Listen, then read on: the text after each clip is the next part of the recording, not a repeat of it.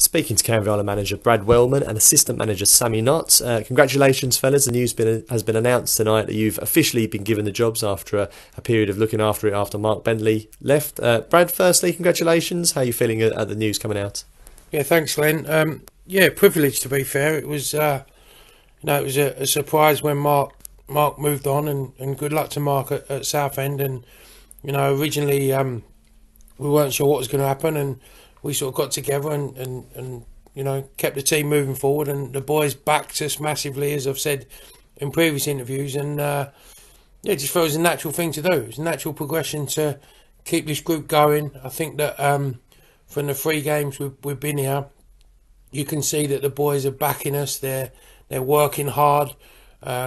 We've adjusted little things. We've got 2 clean sheets on the bounce now, so yeah, really excited about what the future can hold, and what we can continue the success that Mark brought, but also add to it as well. That's important. And Sammy, your coaching career, obviously your playing career, got cut shorter than you would hope, I'm sure.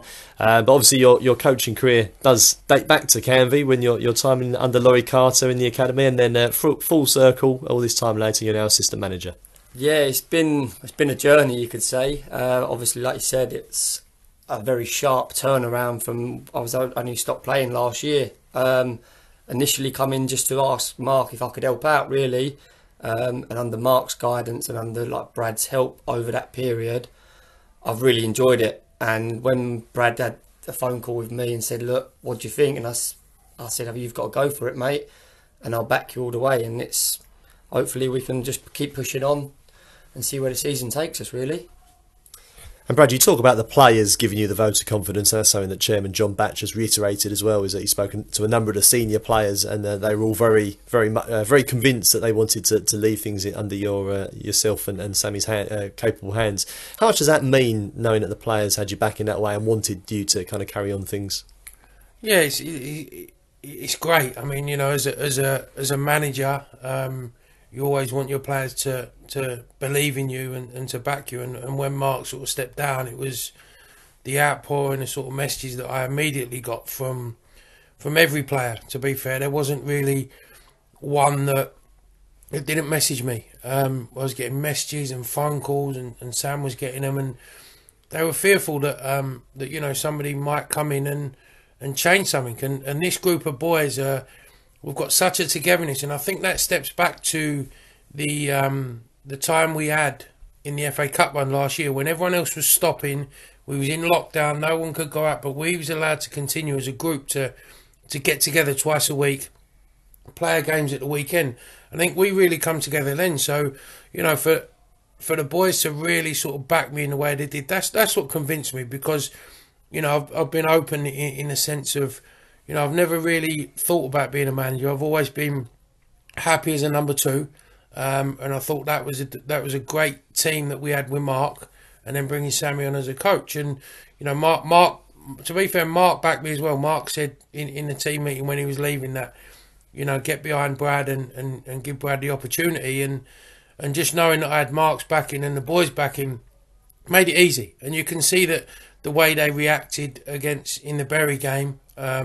Not just from the way they played, from the way they reacted when they scored goals. They were coming and celebrating with us, which was good. And we had a bit of banter afterwards, because before the game I said to them, I need an extra 1% from you.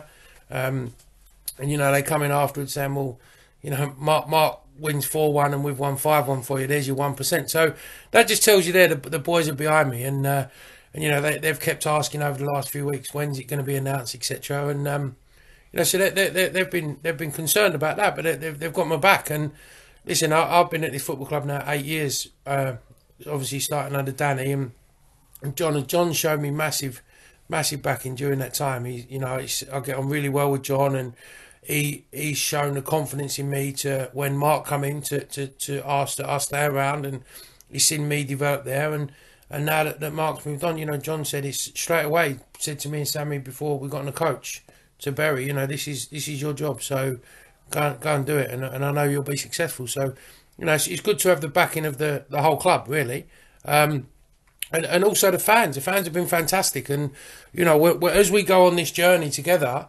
me and Sam are local Canvey boys, so we've got the club at heart. I played for them as a kid. My dad was chairman here back in the 80s. We want this to be successful. We understand that we can only be successful if the players are backing us and John's backing us, but also the crowd are backing us. And the togetherness between the crowd and the players and the management staff is something, again, that's just a special bond that's creating, and we want to keep that moving forward. Our fans are going up and up, the attendances are going up, and boys love it.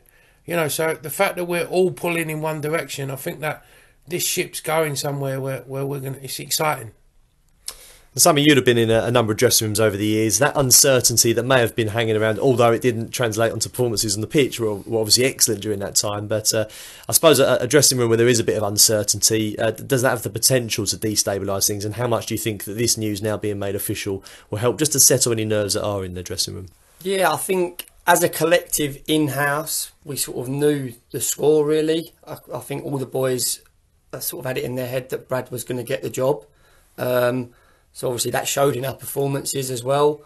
But of course there was going to be uncertainty. I think the more of it come from fans. Fans were wondering what's going on. Obviously we've just come back off of 3 really good wins since Brad's been in charge, and we've both had messages like, so when's it going to be announced? So there was still that little bit of uncertainty towards the public. So I think now it's going to be put out there. I think Brad's going to get a lot of messages. I'd imagine I'm going to get a lot of messages, and it'll be fantastic. And it'll be, like Brad said, this ship's going somewhere. We all need to jump on board and just keep riding the waves. Anything that comes across, we keep breaking down the waves, and we'll be where we want to be eventually. And finally, Brad, onto Saturday. Obviously, the manager of the month for the second month running. And good news has been announced at yourself and Sammy.